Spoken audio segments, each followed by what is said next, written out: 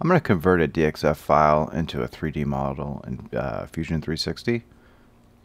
There's a couple ways you can do this. A lot of times you can just grab the dimensions off the DXF, but if you got a decent enough DXF file, you can make this go really fast. So I'm going to do it here. So what I've got AutoCAD pulled up. I'm going to copy and paste all the profiles of the part that I need. You're going to need a side profile and a top profile on most parts. Sometimes you need more, but this one I just need the two. And then you got to prepare the DXF files. Just get rid of all these lines that are shown to show like the cutout from AutoCAD. They make it. It would take a long time to do it in Fusion to extrude everything. You'd have to click into all those spots. So if you clean it up kind of nice ahead of time, it makes your life a lot easier in the end.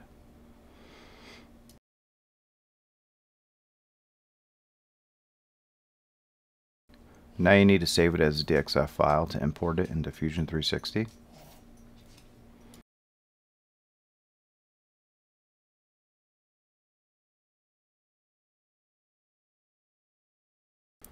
Now let's get the top cover, and we'll do the same thing. This one doesn't need a lot of extra cleanup work. Same deal, save as DXF file.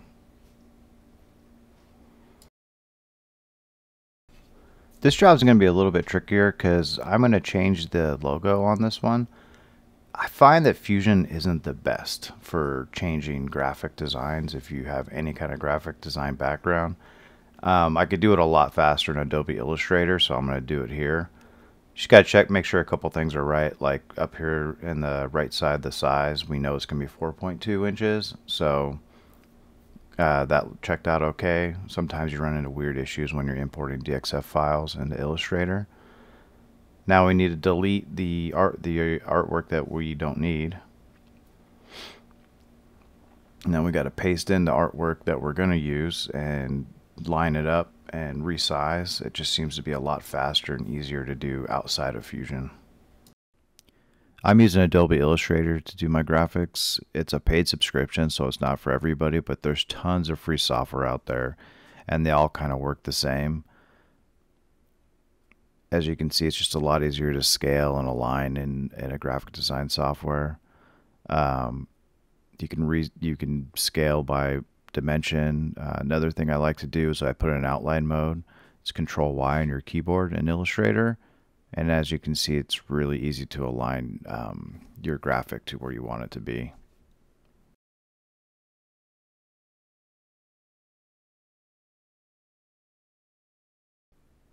Then make sure all the stroke of all your artwork's the same. Just better that way. Now you need to export the DXF file so we can re-import it into Fusion 360.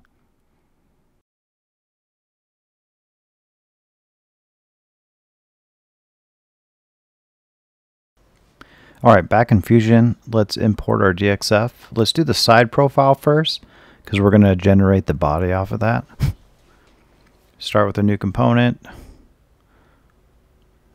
Insert DXF.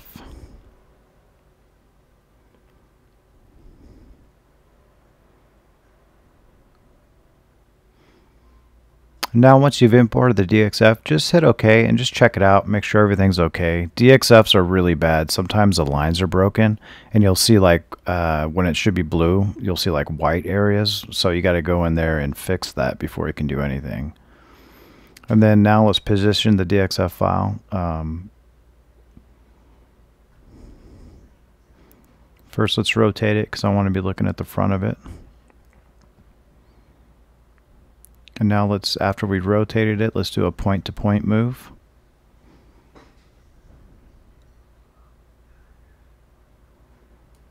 Select the point you want. Select the center of the origin. Now let's do a revolve and see what the DXF looks like.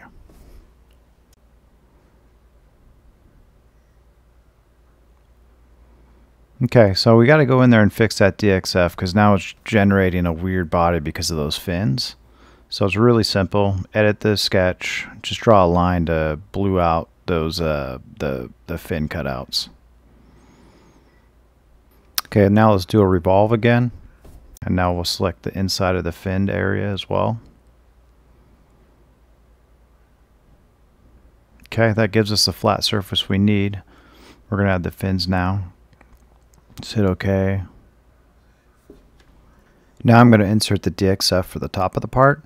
I'm going to put a new offset plane on the top of the part. I always like to put a sketch, put a point in a sketch for the center of the piece that I'm going to import. I run into a lot of issues with the move tool. This way it ensures that I'm not going to have any problems doing that. So once that's done, now we can insert the DXF. Find your file.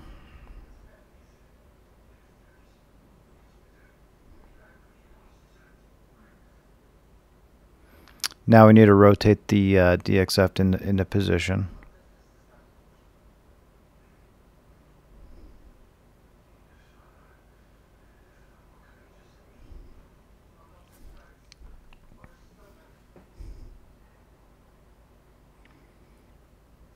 Then once it's ready to go, use the move tool to go to do a point-to-point move. And now it's ready to go. The next thing we have to do is create our ball mill cuts. As you can see, some of the ball mill cuts go all the way across the part and some don't. So we're going to have to do this in a couple of steps, but it's pretty easy. Let's start by creating an offset plane along a path. Select the longest path, and then make sure the distance is set to 0 and hit OK. Now let's take a look at the side of the part. This is where we're going to start. This is where we're going to add our ball mill lines. Let's create a sketch. I like to turn the body off when I do this so I don't get confused as to where I'm at. Now let's project in all the paths we're going to use to generate our ball mill toolpath.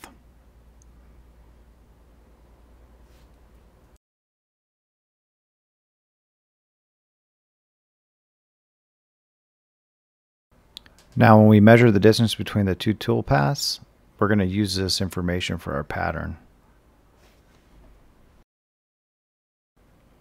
Alright, once that's done, click on the look at so it brings us back to the sketch origin, and we're going to create our ball mill circles, tools, whatever. And then Fusion kind of does some weird stuff when you're doing constraints, so just try to move them into place a little bit. Use a horizontal vertical constraint. Now we need to set the ball mill path into the part a little bit. Then do a tangent dimension from the projection that we made for the ball mill path.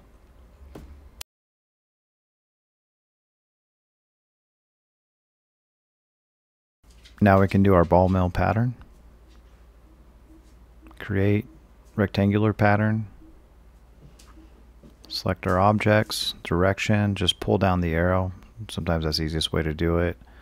We need to do 7 of these at 0.5. Change the distribution to spacing. And then just yank it out again and then put in 0.5 again. Now we have all of our ball mill paths ready to cut. I'm going to take a non-destructive approach at creating the fin cuts. I find that this is like a little bit better to do it this way, because sometimes you just make mistakes on like your let's just say that cover. If we mess up somewhere, what we're going to do is we're going to generate the fin tools, and then if we ever did need to go back and change something, all the tools are ready to go, so we don't have to do this again. So we just have to do this one time and we're done. So instead of cutting it here, I'm going to turn these into new bodies and hit OK. Now we've got our tools to cut the fins, and now we got to make the smaller cuts here. I'm just going to make one of them, and make sure you turn off the other tools because sometimes they're kind of connected and it'll merge these bodies together, so just isolate it on its own. And next we need to do is make a pattern of this tool. And then we just need 2 of them. at 0.5.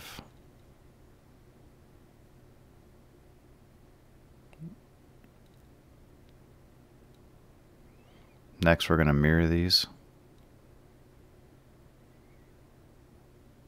Turn the body back on so you can see what you're doing. Select your bodies, select your plane. And that's basically it. Next we need to do is use the combine tool to cut the fins out of the body. So select combine. Your target body is your cover, and then your cut tools are all the fin cuts we made, or the fin tools we made. And make sure you select keep tools, because you may want to use them later, obviously, just in case we messed up somewhere. Looks like that's all we really need to do. Next, I'm going to render the engraving in Photoshop, because you just can't do it in Fusion. It's really tough. You know, I forgot to organize my my bodies and stuff. I like to name everything. So it's always a good idea just to go through and just name the bodies something that will remind you what they are, because, you know, we're at like 7 bodies now, and it could get confusing if you need to share this with somebody, or just if you haven't looked at it in like a year or so. Now we could just kind of read what we did. Another thing I'll do is I'll duplicate the body and make a new component for the body. And then I'll actually save this new component in a complete new file, because, you know, if you're going to be sharing this with people, you don't know what skill level they're at, and you don't want any mistakes to be made. And this really is just a good way just to isolate the final model, and just to ensure that nothing happens. Okay, now that you have the body as a new component, the final body as a new component, it's really easy to move the component to a new Fusion file at this point. So just open up a new file, and then you can right mouse button click and paste, and that's all you got to do. Just save it at that point. Now let's just take a quick look and see how the engraving looks when we manufacture it. We just use a very simple trace program. I don't know why I find this mesmerizing, but I love watching the simulations. Next, let's render this engraving. First thing you need to do is export the cover as a PNG.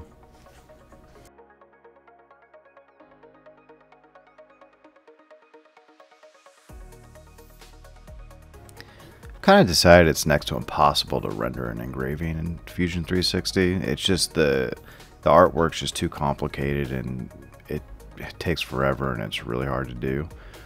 So I just pretty much pull the engraving out, or I pull the part out of Fusion 360, put it in Photoshop, and just render it in Photoshop. It is way easier. I'm confident I could render this at any angle or on a sphere.